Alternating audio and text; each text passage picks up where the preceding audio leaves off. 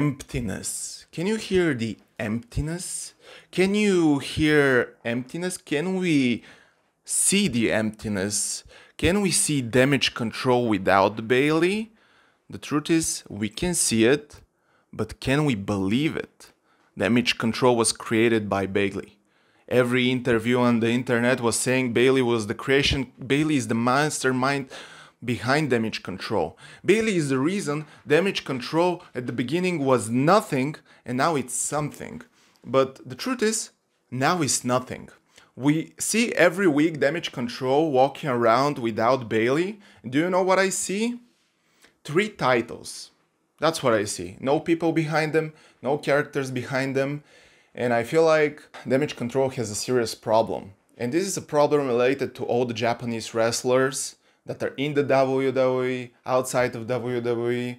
And the problem is, sorry to break it all to you, but I cannot feel anything while these people are talking in Japanese. And I'm just reading subtitles. Please, make these wrestlers learn English and cut the promo in English, because this is how they're gonna struck the mass audience. I'm sick and tired of Shinsuke Nakamura cutting a promo in a backstage in Japanese. I really like the art, I really like the flashy images and all of that stuff, but it doesn't hit the same way. The same goes for Io Sky, the same goes for Kabuki Warriors, and I guess they have paired Kabuki Warriors, Io Sky and Dakota Kai because they want Dakota Kai to actually speak for damage control, but Dakota Kai is a mid-carder. What she can say? Bailey was the person in damage control who was saying stuff, who was actually rubbing the people the wrong way. And right now, when damage control is actually against Bailey, probably that's why Bailey is not main eventing WrestleMania.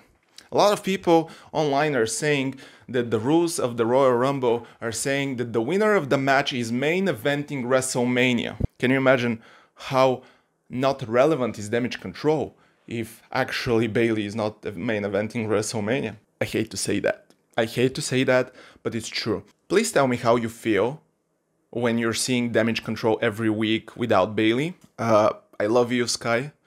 I don't know how many of you have seen her as an NXT champ. I loved her, but at the end of her reign, it felt empty as well. It felt the same way because she was not cutting a promo, even though I believe Io Sky is the member of the damage control who knows English the most, and she can cut promos more than anyone else in that group, but she does not actually cut promos, and this is a real shame. Nonetheless, I'm really excited to see Io Sky versus Bailey, but the problem is that Kabuki Warriors are still champs, and it's gotta be really strange for Kabuki Warriors to still be the champs while Bailey is beating Io Sky for the championship. I'm really curious to see who is gonna dethrone the Kabuki Warriors and if this team is actually gonna help Bailey. I low-key expected Bailey to help Shayna Baszler and Zoe Stark whenever they were having a match against Kabuki Warriors, but I guess this is Bailey's fault. This is a miss in the storyline, and can you imagine how strong Bailey would be with Shayna Baszler and Zoe Stark? This is unstoppable force, and this is a potential for future feud with Shayna Baszler, with Zoe Stark, and yeah, a missed opportunity there in my opinion. But we're gonna see what the future holds. We're gonna see what the future will show us. We're gonna see what Papa H is gonna do. So yeah, thank you guys so much for watching. I'm gonna see you next time. Peace.